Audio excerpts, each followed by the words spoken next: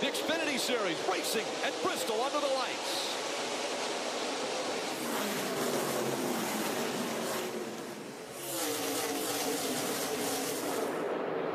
Car of A.J. Allmendinger got way up the racetrack, lost several spots.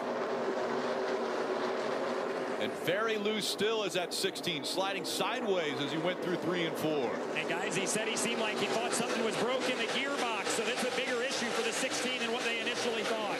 Well, he's back up to speed and things are going well now. All these guys look really uncomfortable and slick and loose in practice. We're going to see a lot of guys sliding around. Watch a replay, see? He just gets loose getting in the corner on that outside.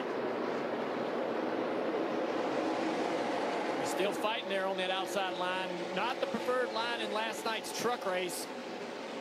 But we did see some guys in the Xfinity practice and the Cup practice trying to use that middle groove, trying to make some time up there, find a way to get that to go. A little surprised we didn't see A.J. Allmendinger in that 16 trying to slide down in front of that 19. Now he's got his teammate underneath him. This is old school Bristol, fighting for the bottom. Oh, we got a car with a flat tire, the 48 car.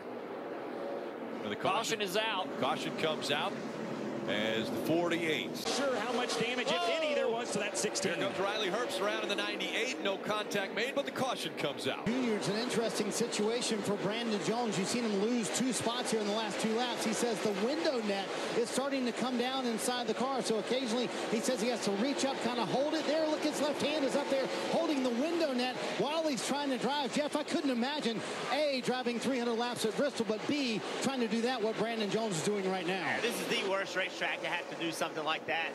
The reason he's holding it up is if it falls down, NASCAR is going to black flag him. So he's trying to make sure that does not happen. You can see it. It's not latched.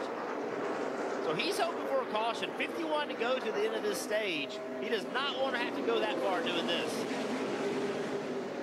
Now, if NASCAR sees that happening... Well, I mean, they got to be seeing it now. We got the camera on there. Oh, got a spin. Oh, the 48, Sanchez. Nick Sanchez. What he's driven. How much of this is rhythm, guys, once you get into that rhythm? Oh, that's a lot of rhythm, and it's just understanding what your car needs as well. Oh, we got a spin on the back straightaway. The 5 car hard into the inside wall. Brandon Brown gets turned around. Come here, back it down. Had a great qualifying effort in this car. He was running 18th, and that car destroyed. Already the 4th caution of the night. Seems like a night Bristol race. Yeah, I was looking around to see what the moon looked like. I didn't know if it was full or what. Pretty close. That's the way it is at Bristol, especially that night race, just a different energy. It brings out that old Saturday, Friday night short track racer and all these guys.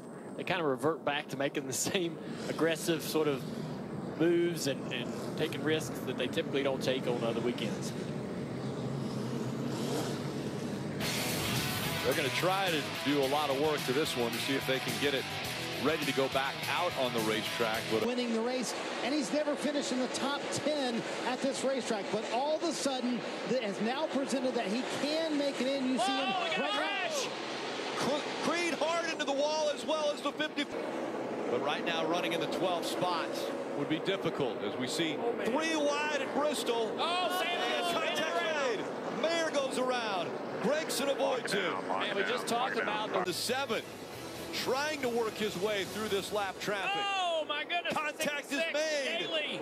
Yaley into the inside wall. Caution comes out. Yaley did not. 5 wins. 2 laps remaining. Here he comes to the inside. That's just not going to get it done. I feel like the only way to get around him really is to get him into the dirty part of the racetrack and have him out of the gas. Still by 1, white flag. One more time around. Gonna have 1 lap at it, Rick. 1 shot. What will Brandon Jones do? Will he put the bumper to him? The final time down the backstretch here through 3 and 4. Brandon Jones, can he catch him? No. Noah Gregson wins at Bristol.